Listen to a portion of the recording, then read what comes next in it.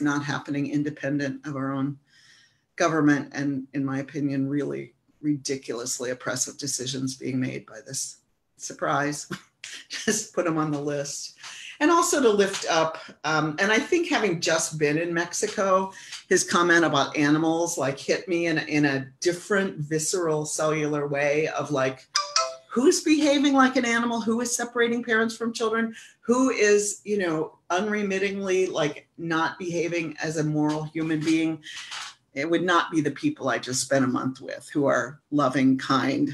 You know, all of the State Department warnings, I felt as safe there as I do in any big city. You know, you don't do stupid stuff, but, you know, just the reversals that we get of who's to blame for stuff over and over, who's violent. We just get, I just, you know, look for the opposite of what you're being told about who's invading whom and who's behaving. So I just wanted to lift that up because that one would always be horrible and evil, really. But this week I felt it more. You know, Elizabeth Wynn said some people feel things as news and some people as family. And this week, having just spent a month specifically in Mexico, although he obviously was talking about anybody, any Black and brown immigrants, I'm sure, from any country. But it just, that one particularly hurt in a different way. And that's why I'm glad I went to Mexico.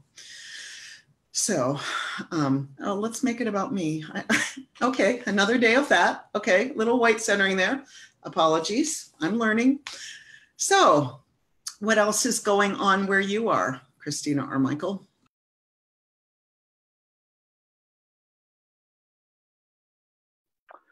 Well, what's going on here? That's a great question. You have hurricanes or something out your way, or tornadoes? We had tornadoes. Well, Tuesday, it was this line of thunderstorms that came through the whole eastern United States, and they were particularly severe and particularly intense here. The commuter railroad from New York City was shut down. My husband was stranded in Manhattan for a while until they started running it again.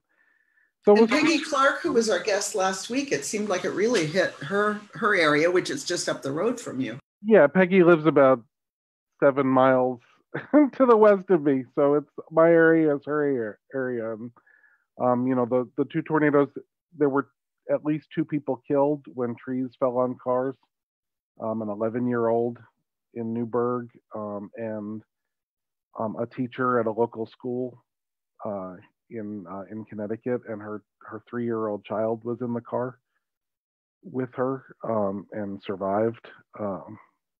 So it's you know, there are people hurting and digging out, and 50,000-60,000 people still without power. But you know, I'm reminded that there are crews everywhere restoring that power here, because we're in suburban New York, and the 50 or 60,000 people without power are fairly affluent, mostly white suburban New Yorkers. And there are more crews restoring those 50 or 60,000 people's power than there are restoring power in Puerto Rico. What is it now, 10 months after the hurricane hit there? So, you know, it's terrible. Tornadoes, storms, trees falling down, and it's also a reminder of the privilege that we have here. So I try and hold those things. They're both true, right?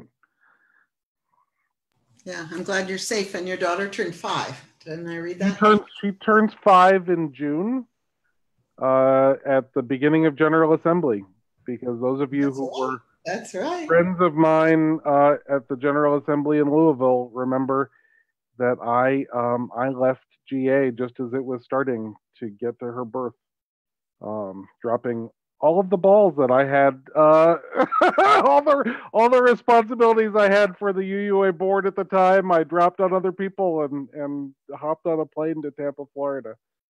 So, yeah. So her birthday will always be around GA. There you go. That's amazing. She might one day celebrate with her youth friends there. Oh.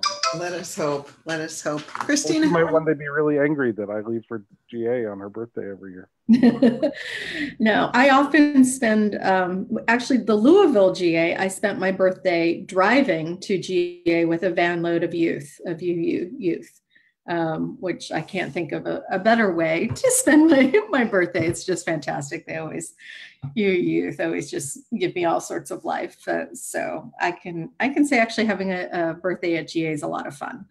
It's a great place to celebrate with folks.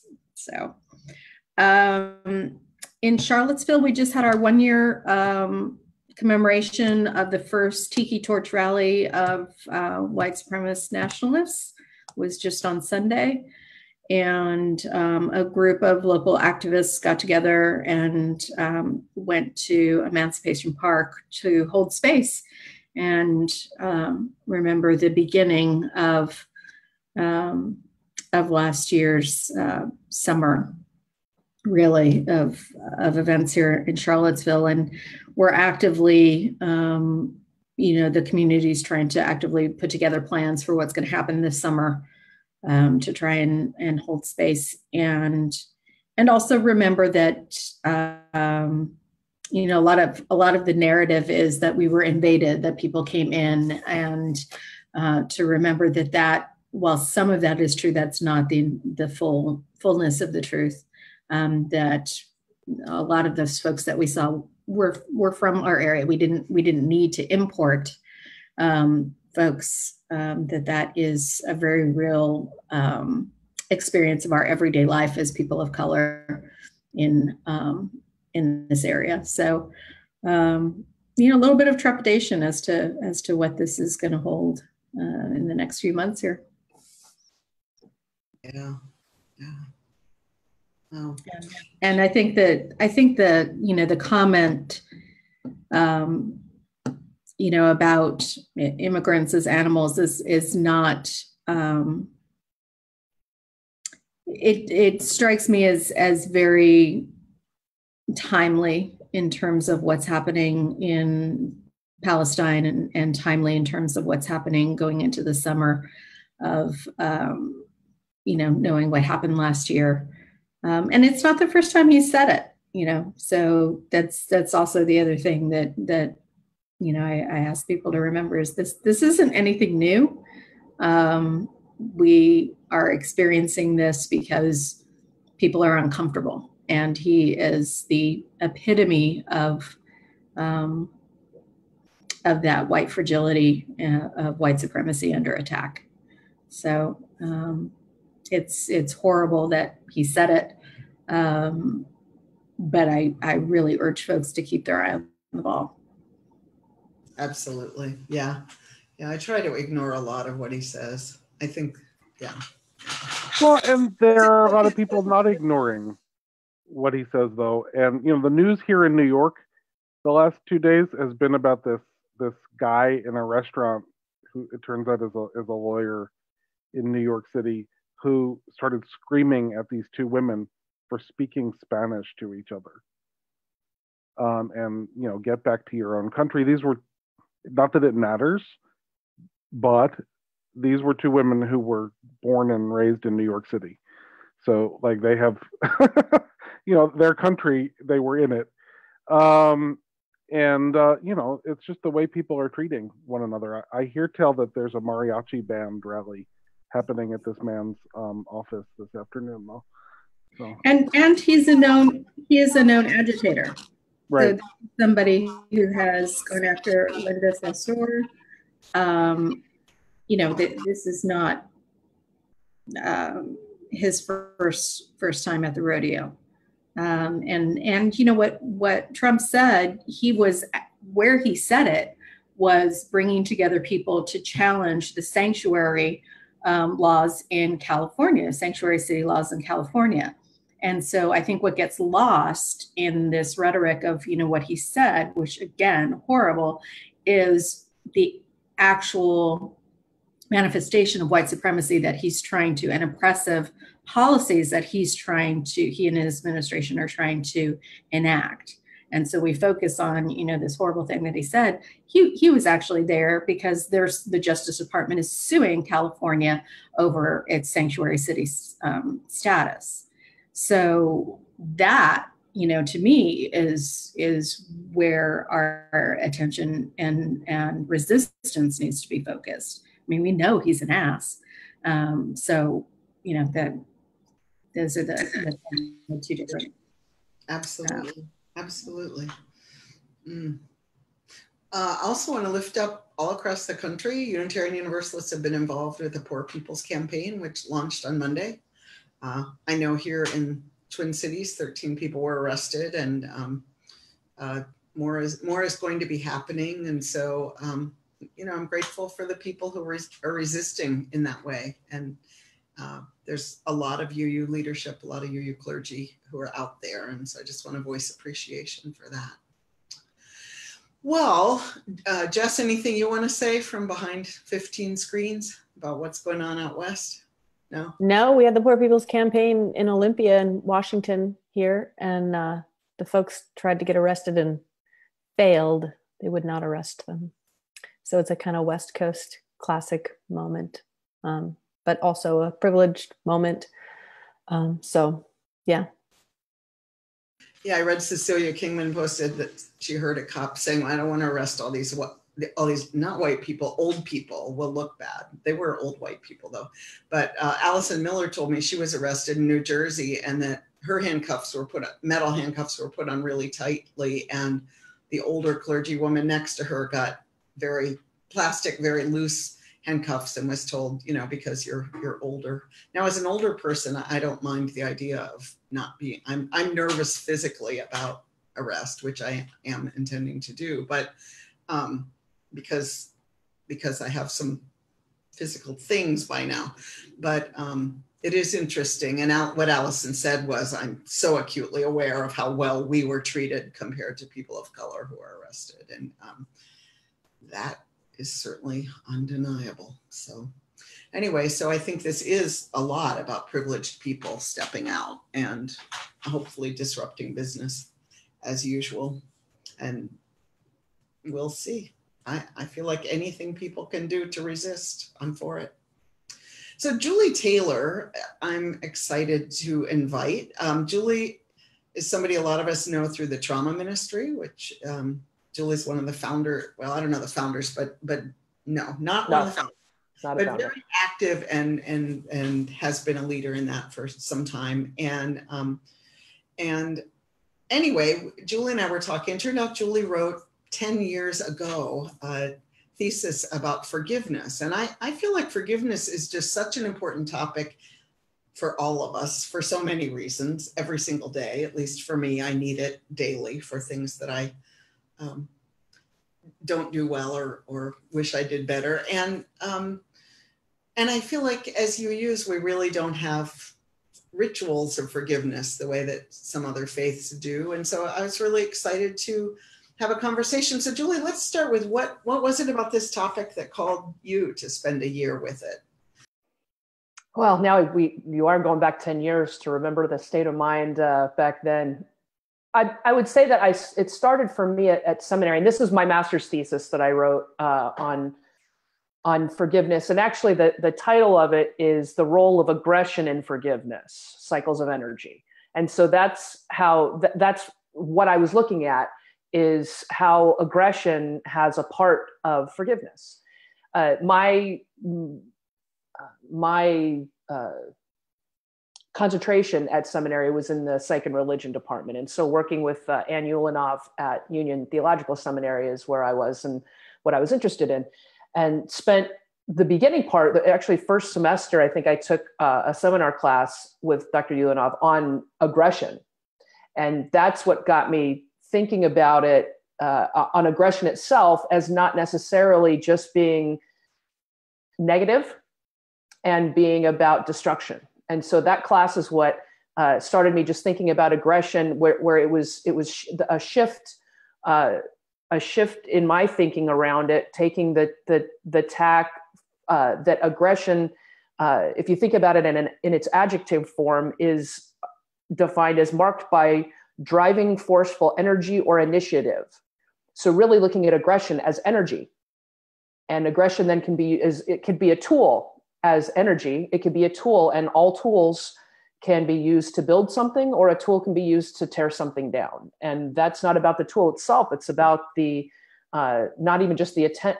It could be about the intent. It can be about the skill in which the person utilizing it can use a tool, and it can be the effect of it. So thinking about aggression as energy, and then that energy, how can that be utilized, and how is it utilized? How's it misused?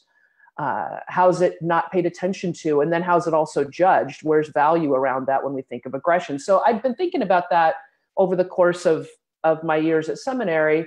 And when it came to a thesis, I was also, I don't remember at the time necessarily what was happening, but kind of put together this idea of forgiveness and what it takes to forgive, and also what it takes to be forgiven.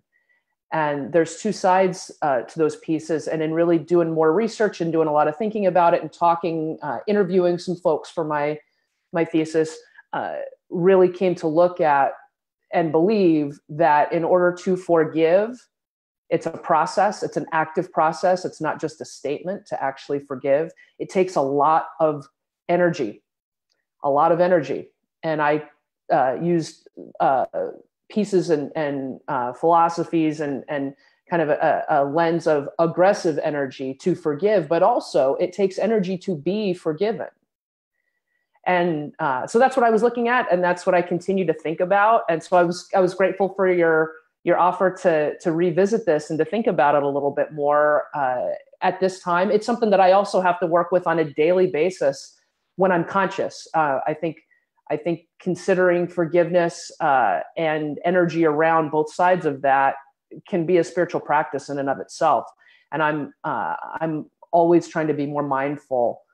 So this is a great opportunity for me to kind of jump back in and talk about it. So I'm grateful for the ask. Well, say more about what energy it takes to be forgiven. That's something I've never thought about.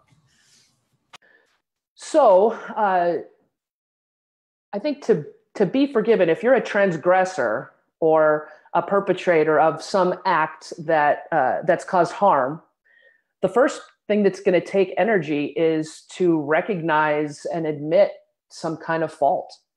And that takes energy to do it, because that's not necessarily something that's required or something that you have to do. In fact, a lot of people don't take responsibility. So that in and of itself takes energy. It takes mental energy. It can take emotional energy. Sometimes it takes physical energy to be able to muster the strength to even admit that you've done something wrong. So right there, let's just start off with the beginning stages of what it would take to be forgiven.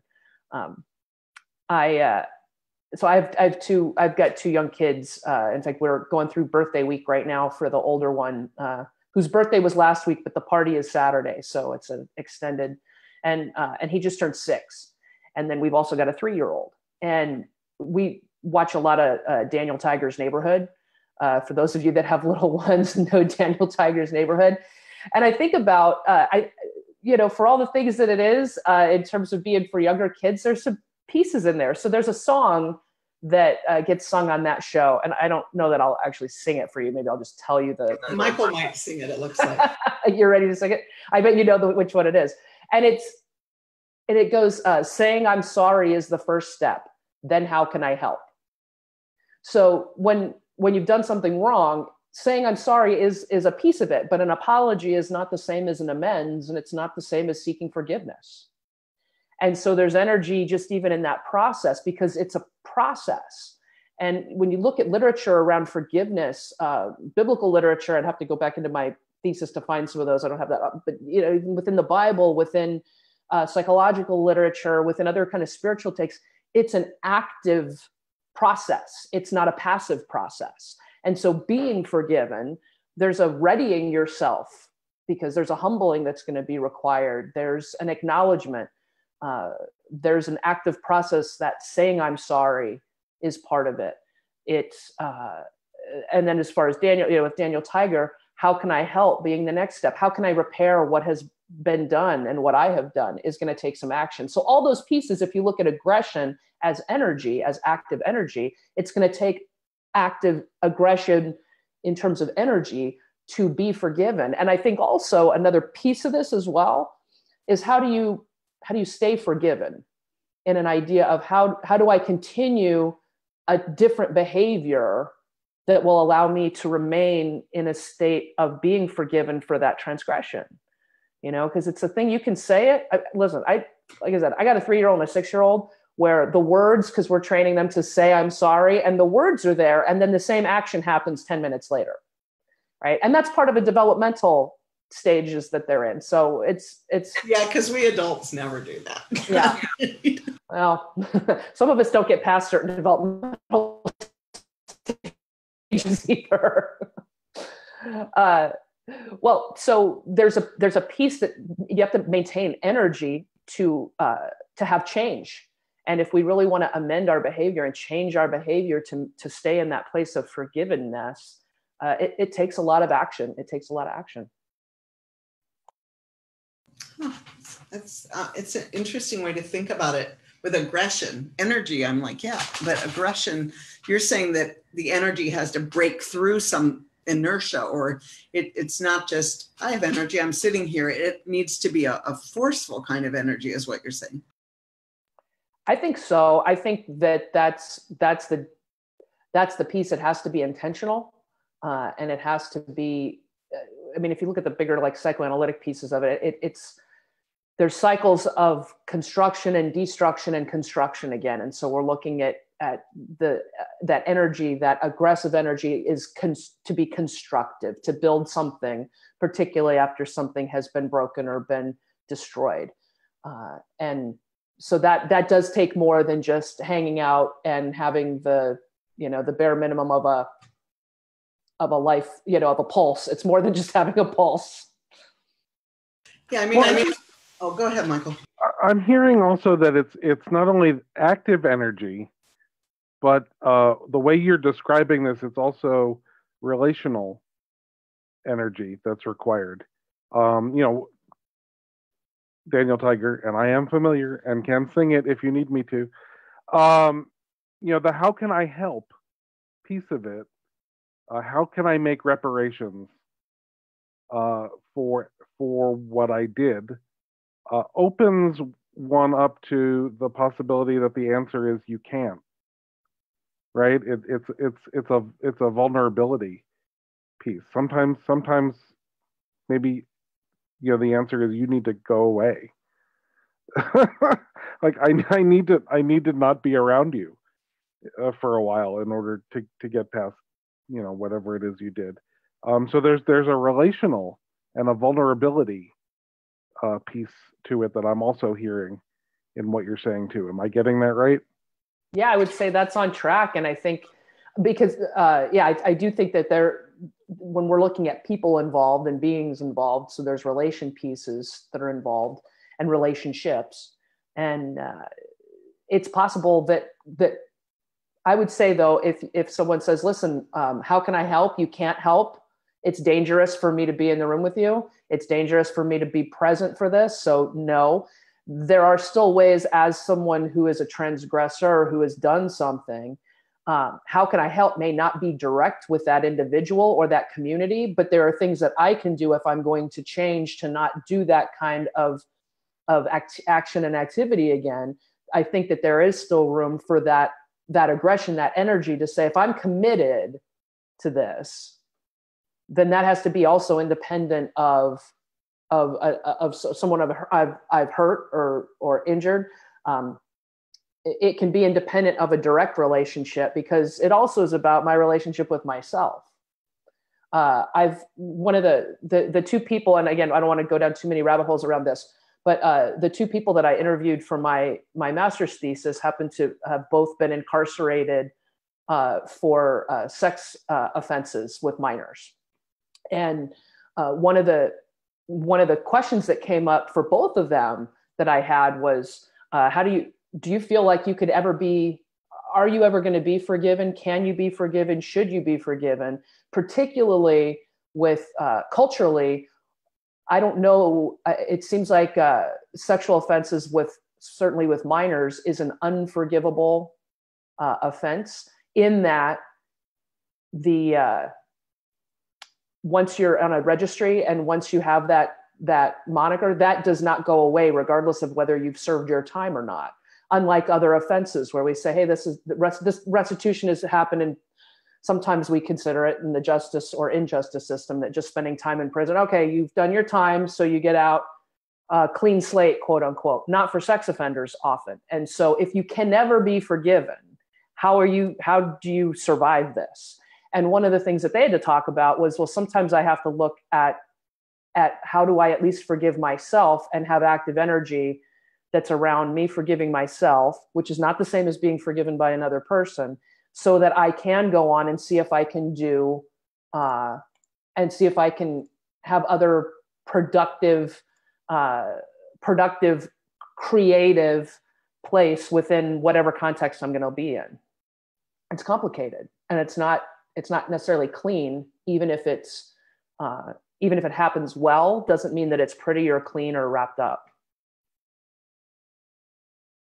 You know, we've all, well, at least I can still remember being a kid where the aggression of asking for forgiveness came from the parent of a kid who had socked me or something, you know, and so the parent would drag the kid over and the kid would go, I'm sorry. And I would want to hit them because I knew they didn't believe it. And all the energy was held by the parent. So I'm wondering, Julie, that being probably my example of the worst kind of apology that could ever be made, what's actually an effective way to ask for forgiveness from someone? So there's some steps to it, and I think forgiveness is even past is after the apology. Part of it for me, the worst is not that one, and I having felt that way with my kids too. Having been like, some of that's modeling of what we expect too. So it's not that you can't do it; it's just, all right, they're not there yet. For me, some of the worst non-apologies are anything that starts, if you've been offended, right? Which is not an apology. Especially when a lot of times when you hear that, well, I'm sorry if I offended anyone, is one of the layers to that is often it's not about offense. You've actually hurt somebody. You haven't offended, you've actually hurt and done damage. And so that right there doesn't even admit there's no acknowledgement of that kind of wrongdoing. So I want to lift up, and I'm going to put it up on the screen here, and I'll share it. So we have here an explanation, or it's called here 6 keys to a real apology. And this comes from Leslie Mack and Drew from the Interracial John. So if you can see this, and you can find this on their website or through their Twitter feed. This is really great. They actually do segments pretty regularly on their show about where they rate public apologies that have happened in the world. And this is the criteria that they use.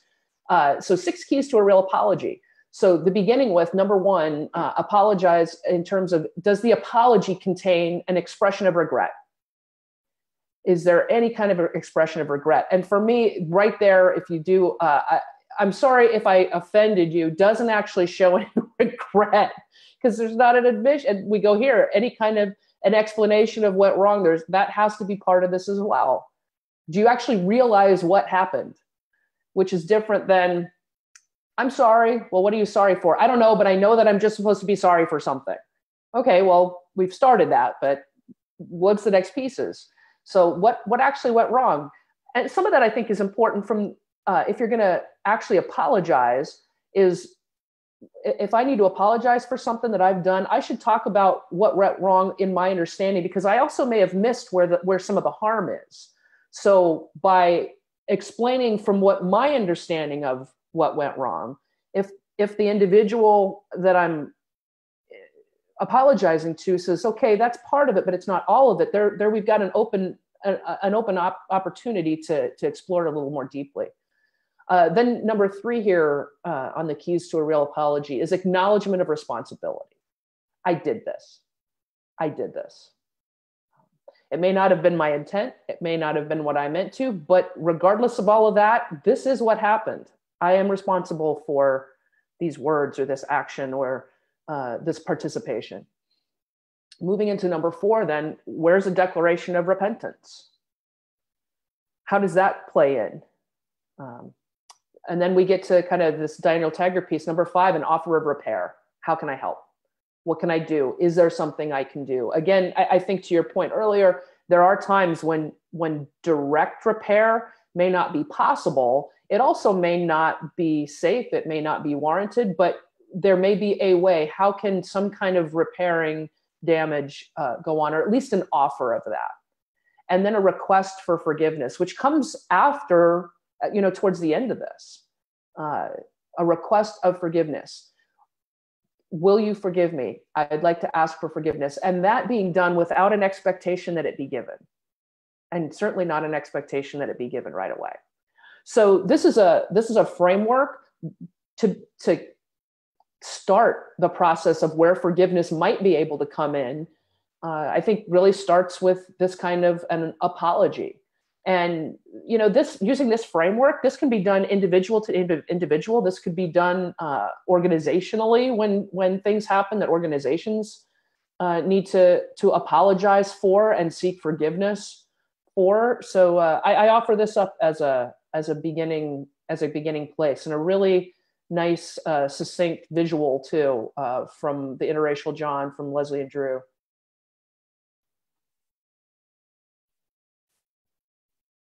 It's great. It's really helpful. And I haven't listened to that. So they rank public apologies. I bet you learn a lot listening to that part too, because we hear a lot of non-apologies. It's true. Huh. What do you think? My Jewish friends know that when Yom Kippur comes, it's a time of atonement. And one of the things that they've said to me is that a Jewish sense of forgiveness and atonement, it's very different from a Christian when it's not turn the other cheek. It is about, okay, wait, how's this going to actually change? And then without a commitment to actual change, you don't owe anybody to forgive them, whereas I think in Christianity, it's kind of like you're just supposed to be forgiving because you're Christian. And I'm kind of curious where Unitarian Universalism comes into. That's just two very broad generalizations of faith understandings. But how do you see Unitarian Universalists dealing with this in any kind of consistent or structural way? Well, I look forward to hearing from other people on the panel about this too, because I in no way am an expert in Unitarian Universalism around big pieces along these lines. But I would agree that we certainly don't have anything like Yom Kippur, right? We don't have any pieces like that. But I wonder about even just a ritual of asking forgiveness after apologies. If that's something that I don't see happen a lot in general. I see apologies, but that next step of asking forgiveness is a piece that I know I have not experienced often, and I try to stay on top of myself when I owe something in terms of an apology, when I have done damage, when I have made mistakes. I try to be fairly proactive about that. And one thing I personally, and this is not, I'm not going to universalize this, I'm going to say for me, I haven't noticed that second part of, if I ask forgiveness, I don't know that a lot of people know what to do with that. And so that ritual that I grew up with, that was certainly something. I mean, I'm pushing 50 at this point. So that was definitely something, and I don't know if that's just a cultural shift, but a ritual to apologizing, asking forgiveness, and then potentially maybe being granted forgiveness. That exchange, that dynamic of energy exchange is something that if we're not doing it, I think that we could benefit from. This is like the fourth and fifth step, like of the 12 steps. It reminds me of that process. And having done that personally, the process Can you say what those two steps are, Jess? The fourth is making a list of all the people we had harmed and being willing to make amends. And then the fifth step is actually going and making amends wherever possible. And the process of making amends, I mean, writing the list is hard enough, but then the process of making the amends is so, I think a lot of times it's more challenging to the person, or my experience was when I went to apologize and like seek forgiveness from people, it was so hard for them, like so hard for them. And what was hard? Was it hard for them to acknowledge what happened? Or? Yes. That, hard for them to acknowledge that they had been hurt by me even. I think hard for people to be vulnerable in offering forgiveness. I mean, all of that, all of that. I mean, when people can come together and have that moment and that ritual of, seeking forgiveness and offering it, it's beautiful, but man, it's so hard.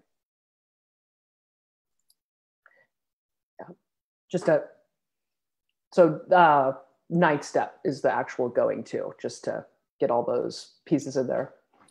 Good, thank you. Well, it's been a while. I was going to bring up the 12-step pieces too, because I think there is ritual in that, in ways that for people that are involved in 12-step programs, that there are some concrete steps to that. And that fourth step is the first thing, make a list. What have I done? So there's an acknowledgement as part of that. There is an acknowledgement to myself. And then you do admit to, the fifth step is that admit to God, to ourselves, and another human being. So there's a list, and then you don't just keep it yourself, and you don't even just keep it between you and a higher power. You actually tell someone else. You tell kind of usually a neutral party to get that out. That takes aggressive energy because it's hard. It's hard. And then that ninth step is actually going to an individual and seeing if there's a way, if it's something that's, but again, there's even caveats with that, as long as to do so would not injure them or injure other people. So that requires some discernment and some consideration. And it's not just about me, because it'll make me feel better to admit this thing that you may not have known that I did to you. So I'll feel better to get it off my chest. But actually, if it's going to hurt you, then guess what? Then I need to still sit with that, and I need to find ways to do right, regardless of whether you even know I did you wrong. That becomes really important. And then looking, I think too, I mean, because I'm glad you brought up the 12 steps, because it's a great place to talk about this too. The 10th step is continue to take personal inventory, and when we were wrong, promptly admitted it. So that again is looking at how often, regularly, are you going to pay attention to what you're doing and how you're affecting people, and then take responsibility right now. And so that's a spiritual practice in and of itself. The 12 steps give us a good framework for that. And I think there is within Unitarian Universalism. I mean, if you look at, James Luther Adams' 5 Smooth Stones of Liberal Religion, a lot of folks think that is really talking about how social justice and working for justice is at the center of what we do. And that's absolutely true. But you can also read those as a way to live out our life. And so if you look at, the fourth smooth stone is we deny the immaculate conception of virtue, that we actually have to work at it in bringing it into the world. And so it's not just enough to be a good person, quote unquote, be a good person. It's actually acknowledging that this is something that we have to work on, and that we have to actually do and practice in our lives.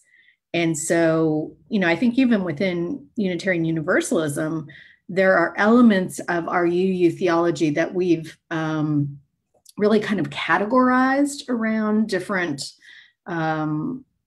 things that we do that actually have much broader frameworks for how we live our lives. And that's something that I think that we've lost a little bit as we've moved away from Unitarian and Universalism being a Protestant religion into the religion and faith that we know it today. I think there's still some things in there that we could really go back and say, yeah, there are some defining values of how we go out and live our lives, including, how do we ask for forgiveness and how do we give forgiveness that really do speak to us as Unitarian Universalists. And the words that I always remember are living amends, that so many of the ways that I choose to live my life are me making amends for things that, I can't necessarily ask for forgiveness from a particular person, but I can live my amends, and I always think of this when we talk about environmentalism and how the little things that I do, even though who knows what sort of difference they make in the future of our planet or whatever, is like a living amends, to the earth or whatever. Like those sorts of practices, I think, are important. I was thinking about who has approached me and asked for forgiveness, and it has generally either been someone in a 12-step program or a Jewish friend during Yom Kippur. And I can't really think of, certainly because I have so many friendships with Unitarian Universalists, there's a lot of give and take. Julie, I just profusely apologize for something I did with you a few months ago, and so that's just par for the course, right? That's just daily life as you screw up. But that kind of ritualized sense of putting a shape around it, I would love more of that, and I love Christine. I love to hear you reclaim JLA in that way. How could we help each other to get better at this? If you remember too, I remember that incident, and I also immediately wrote back, and actually, I think I even wrote in the email, I forgive you. Because I think about this and that's a piece right there that often I've certainly written and said and apologized for things similarly to just daily stuff. I'm sorry about that, and then I'm met with silence, or often silence. Not even a hey, it's okay, don't sweat it. I get what was happening. That at least is a piece in there. But often there's just it goes out into nothing and nothing's returned. And that's the part where then, for me, at least, if that energy of trying to rebuild, I'm trying to figure out, are we rebuilding? I don't know, because I don't know if I've been forgiven. And see, part of that, I think, also comes with if you are being asked to forgive, if you choose to forgive someone, it's going to take energy to maintain yourself in that place of forgiving. Because that also requires that you let go of resentment and bad feelings around it. And that's a piece that that's where I start to wonder, so are you still resenting me over it because you didn't say you forgave me? So I don't know if we're okay or not. I don't know where we can rebuild. That's a complicated part of more of a ritual that's beyond just words, that requires energy on both sides. Yeah, I'm in the middle of that with a good friend right now. I hadn't thought about it. I've been thinking a lot about it, but I hadn't thought about it in the context of this show. And it's exactly that. Like, I made a mistake. I said so immediately in the conversation. It was clear we weren't done. I emailed more, looking at Drew and Leslie's, more about what I saw that had happened to make sure I got it all. And that was 2 days ago, and I've heard nothing. And so, like you say, I'm like, we're in a group together, and I'm now like, I think maybe I'm going to leave the group. And I don't know if I need to be thinking that, but because there's no response, I have no sense of the boundaries, because it was a group she was in. She's an old friend. Why don't you come? It'll be great. I critiqued something about it. It upset her. It's her group. Okay, I get it. That hurt her. So now I'm like, okay, I'm going to quit the group. You're kind of left on your own to figure out what to do to make amends if somebody doesn't say to you, like, even if she said to me, I wish you'd quit the group, that would be a huge relief to me, rather than me having to figure out all of it. And that's an old relationship. With somebody with whom I have less of a relationship, they may very legitimately feel like, deal with it yourself, man. This is on you, and whatever, you deal with it. And that's fair, in some situations. But yeah, I'm curious if any of our congregations actually have times of, let's do this together this week. Let's go into our lives and do this together. Because it always feels powerful to me if a Jewish friend during Yom Kippur says, I was making a list and you're on it. And I realize whatever they realize, whether I actually was hurt by it or not. Often I'm like, okay, kind of like what Jessica said, it went by, whatever they did. But it still feels great that they were thinking about me and wanting our relationship to be good. Well, and I just want to also lift up that when I say that it's hard when you don't know if you haven't heard, that does not at all mean that I believe that because I ask for forgiveness that I should be granted it. So I don't want to conflate those two ideas either. This is more about intentional, or is then granting forgiveness.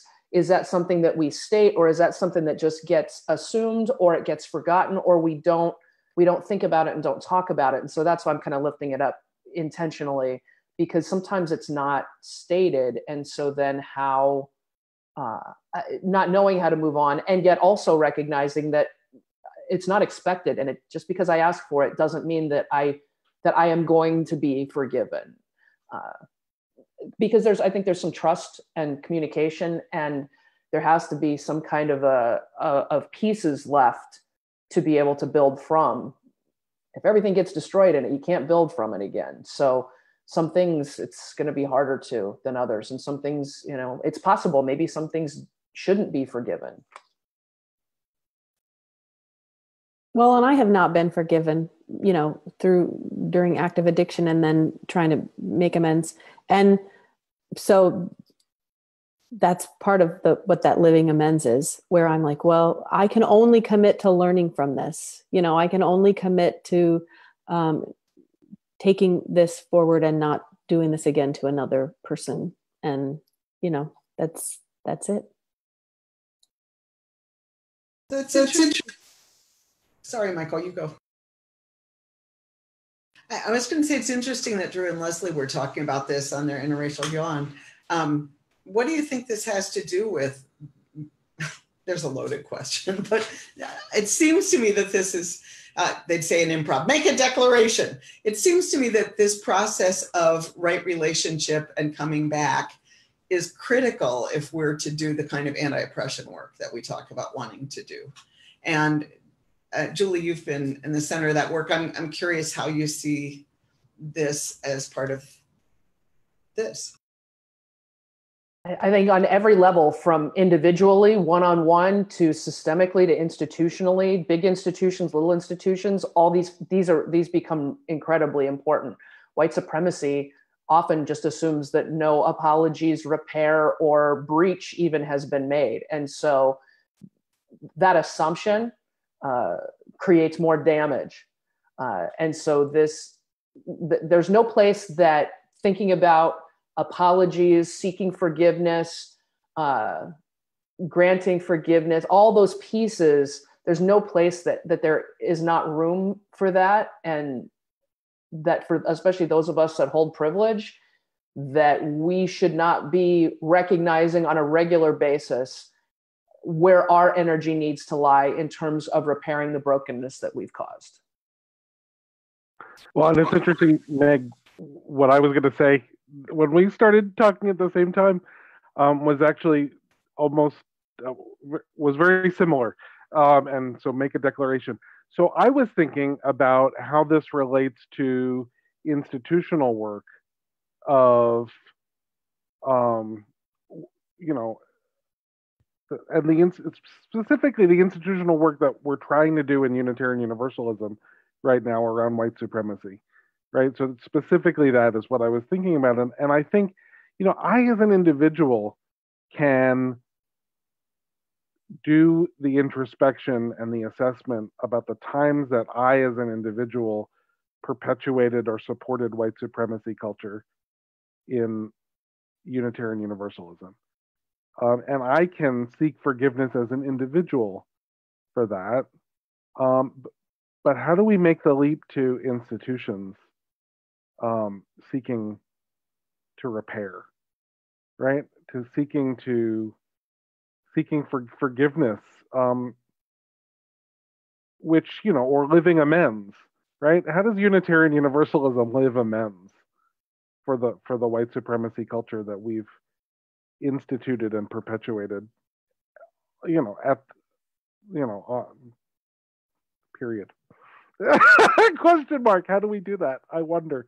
And that's what I was wondering so. I think that what Julie's lifting up for us here, and certainly what Leslie and Drew as graphic talks about is, there's such a thought around, you ask for forgiveness, you're forgiven, and you move on.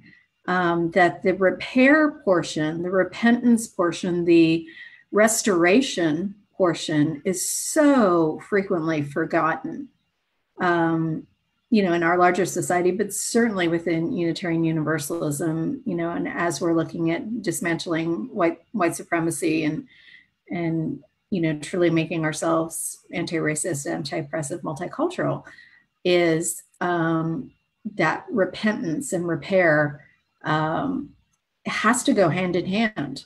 Like you cannot have one without the other. And so often we have had some of the repentance and almost none of the repair. And I really think that's got to change. It just has to change.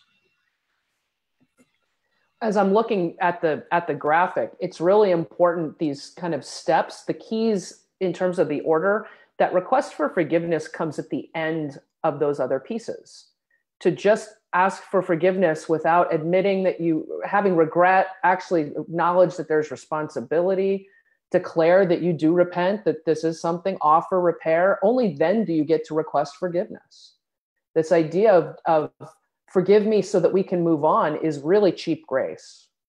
If we're going to look at Bonhoeffer and if we're going to think about that from a Christian context, that's really looking for cheap grace.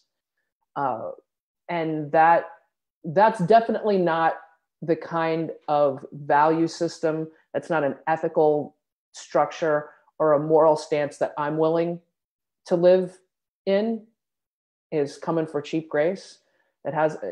It's not where I'm going to go. And it's not the kind of Unitarian Universalism that I want to invest my time and energy in either. There's also in different literature and pieces that I've looked at as well, this idea around can groups forgive or can groups be forgiven is another big question. And I don't know that there's a definitive piece, but there's great writing about it. The Sunflower, if you haven't read The Sunflower by Simon Wiesenthal, that's a great book to start taking a look at. And there's another one that's more of an academic book, but it's really accessible and easy. I've got it here. I'm looking at it, called Forgiveness and Revenge by Trudy Gouvier, where she really talks about that group piece. How do groups do this? Because it's more complicated when you put groups into the mix, because groups are not monolithic. And so that's something that I think you have to be even more intentional about. And Unitarian Universalism has a lot of responsibility in terms of white supremacy. The other thing I'll just say real quick is, and this comes from Trudy Gauvier's book, this Forgiveness and Revenge book, the idea of forgiveness is another layer, but reconciliation requires trust.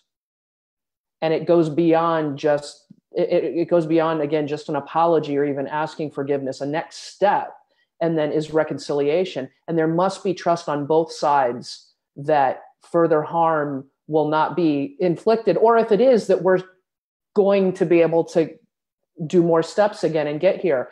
And I don't know that there's a whole lot of trust for Unitarian Universalists or whiteness at all around white supremacy and our willingness to actually dismantle it and try to even do the beginning things before we can even ask for forgiveness. We're not even at that step, let alone reconciliation and let's make this all go away. Forget it. That's not even what reconciliation is make it go away. One last thing I just want to mention around this, because, and that I think is important, is that forgiveness doesn't make it go away. Forgiveness can fix brokenness that cannot be undone.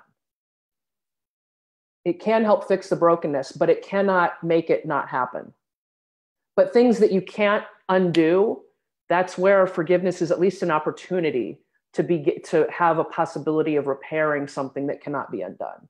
So it's important, and yet it's not just words, and that becomes key. Yeah, I will say I'm way more interested in the repairing part than the step 5 part than the step 6 part. I mean, if we get to step 6, that's fantastic, right? But how does the institution do the repairing part? Is like, we need to figure that out. Right? Well, has the institution done the earlier stuff? Because jumping right up to top steps, you tend to trip on the ones coming up, and that becomes a question too. Christina, you're muted.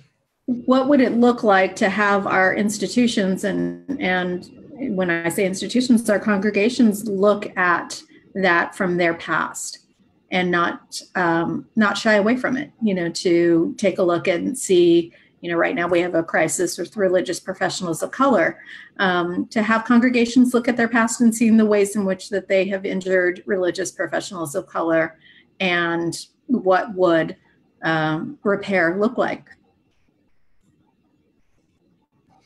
And I mean, to state the obvious, part of white fragility is never getting to step 1, right? I mean, because you look at the reaction to just, and it crosses all the spectrums about just saying, I've had people say to me, like, what do you care about slavery? And it's like, to even tiptoe to step 1, you get pushback. So yeah, figuring out how we can really be grounded and move towards reparations. This has been a helpful beginning conversation, and many more. But thanks, Julie, for the work. It's exciting. I feel like when we get to this level of conversation, it feels like we're a religious community trying to do this, and that feels really important. Anything you didn't say that you want to say, Julie, as we wrap up? This is why I added aggression to my thinking about this, because it takes energy to do it. It takes energy on all these sides, and it takes active energy. It's not passive. This idea, right, like, I'm going to forgive and open up my hands and let it go. That tends to be where we look and find or offer cheap grace. And that aggression piece, this takes energy. It takes commitment. It takes work. And so that's why I think they're interwoven, at least for me, in the kind of forgiveness I want to offer, the kind of forgiveness I want to receive, and the kind of change that comes with that relational piece that I want to live out for all the times that I mess up in my transgressions, which are many and continued. Skipping the steps doesn't do it. It doesn't do it for me spiritually. And so I think that's just what I want to offer. Thank you. Thanks so much for being here. Next week, we have Dr. Anthony Pinn coming to talk about VUU humanism. That's one we've been working on for a while, so I'm excited to have that conversation. I hope everybody stays strong and resilient and keep fighting. And I have one thing, if I may, Meg. Yeah, absolutely. Something I've known, but I'm excited that they just announced like 2 minutes ago. So the 2018 Angus MacLean Award winner for Religious Education Excellence is none other than Aisha Hauser. And so I so look forward to I'm so excited. I wish you were here so we could all freak out on her. We should definitely freak out on her next week and many weeks after that. That's fantastic. So well deserved. Wow, that's great. Well, that leaves us with big smiles on our face here. See you next time.